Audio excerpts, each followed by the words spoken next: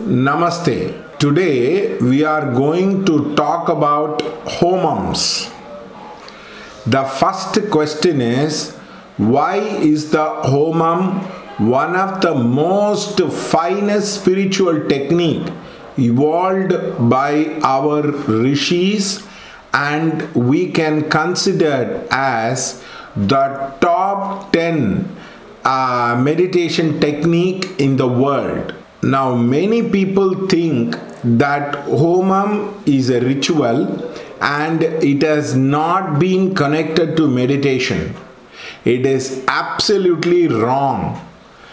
For example, somebody is doing a vipassana homam, a vipassana meditation. They are sitting down and they are watching the breath. The amount of spiritual divine energy which will come from the divine vortex will be very limited across. But when a person sees clairvoyantly, the amount of homam energy which comes down into the antakarna is very huge. Now the question is, what is the antakarna? The antakarna is the spiritual cord which connects you to the God. It is like an Airtel server or a wire from the head, energy wire from the head which connects you into the spiritual realm. Now this is very small for normal people, but for very advanced beings of light this is very big. And it is like a huge pillar of light. It is there as a person. So when you are doing homam, it will have multi-purpose. The first purpose is your aura and chakra gets cleaned. One of the cleaning mechanism in the world is using fire. For example, you take gold and it is very dross. Now it is melted in the fire and then of course it is transformed. Water and fire has tremendous amount of purifying effect. So in a homam, the fire actually cleanses the chakras. Now for example, you have a way to see the subtle body. The subtle body has aura and the chakra. The aura and the chakra can be seen by using energy technique like Krillin photography or aura machine or like that. Now, when you are chanting and offering the fire oblation into the fire, or what they call it as ahuti, when you do it across, what happens is it tends to cleanse all the 7 chakras. The Mooladhara, the Swadhisthana, the Manipuraha, Anataha, Vishuddhi, Agnya and the Sahasrara chakra tends to get purified very fast. That is why many people feel when the gross energy is leaving them, they feel literally tired. They feel literally exhausted after doing the homam. Now, to come back to the normal after doing the homam, it will take 1.5 hours period of time. But you will be feeling a sense of freshness will be there after doing the homam, though you are mentally little exhausted across. So the first thing is, now do not confuse saying the homam is not a meditation technique. Homam itself is a meditation technique. It is one of the very fast way to bring results into your aura and chakra. From the Brahman, the vortex of divine light comes into your Sahasrara chakra and then it gets transformed into all the 7 chakras and the aura expands, the dross energy is transformed. That is the power of the Homa.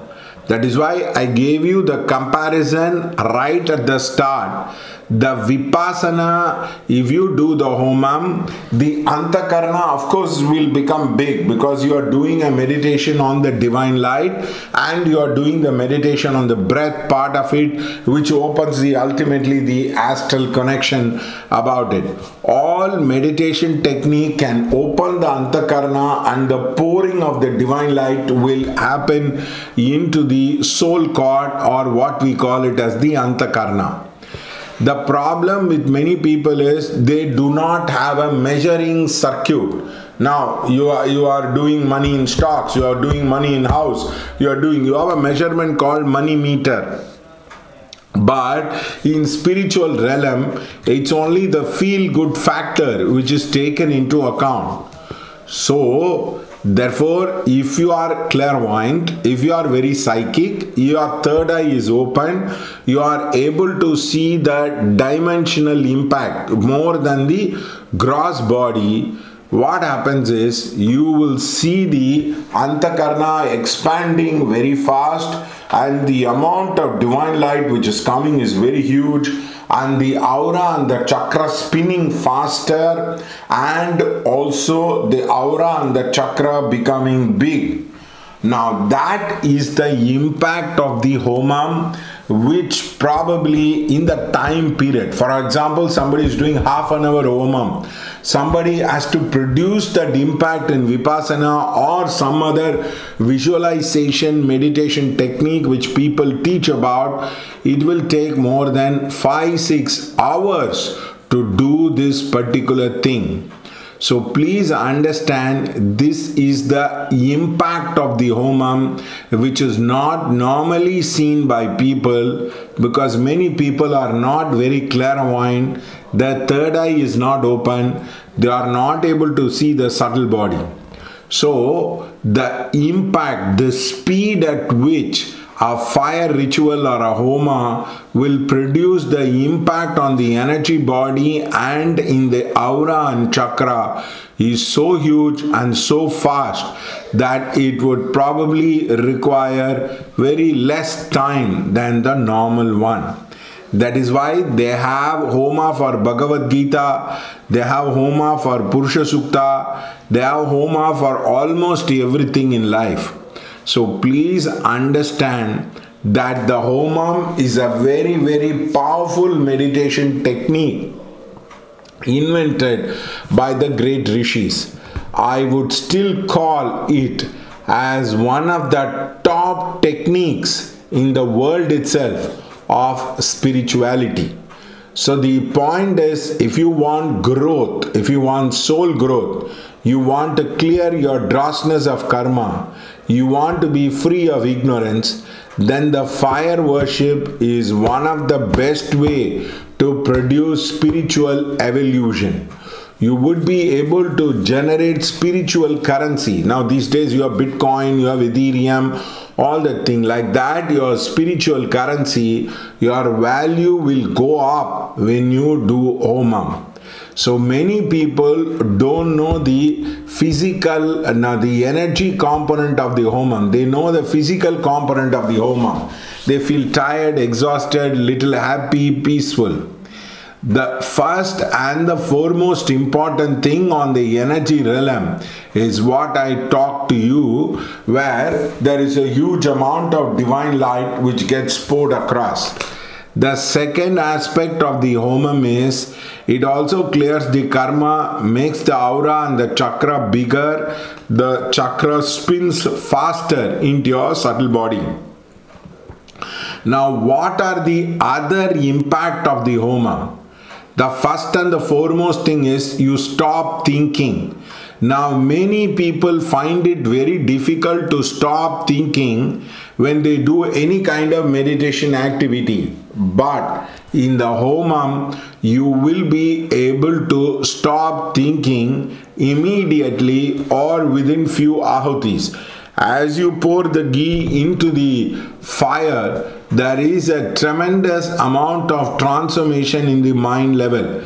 Many people become calm, their breathing increases, it becomes what you call it as belly breathing. they come into a zone, their five senses become very strong, they are able to hear a subtle sound, they are able to, their eyes get cleansed across, and it's a kind of a transformative effect can be seen when you are doing the Homam. That is why the Homam is considered as one of the most celebrated spiritual technique in the world, which many people have not understood. So the point is, now do you want to do Homam? Do you want to do what you call different kinds of Homam? Do you want to learn about different kinds of Homam? Then you connect into this thing. You will be able to get quality videos which are high in content. Now many people think spirituality means giving discourse and not talking about the technical aspect of life. No, spirituality can be talked about technical aspect, because then only people will understand the subtleness, the depth and the vastness of the Hindu spirituality.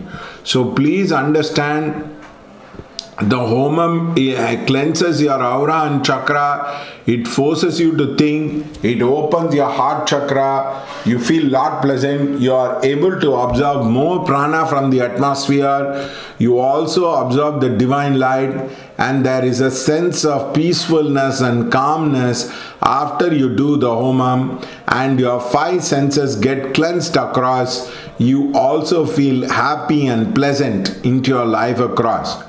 So that is the multi-dimensional impact of the Homam.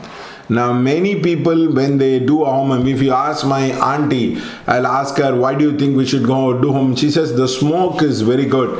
It is like it has some Ayurvedic impact because we burn many herbs. Now people have not developed the psychic sensitivity to see the energy dimension, what I am talking, but also the physical dimension part of it, where the aura gets cleansed, the chakra gets cleansed, and the karma gets cleansed, and you go into another level. So we will be talking about the Homam and the Homam aspects, which will be very, very helpful to you if you are a person who is very interested in about Homam. Thank you.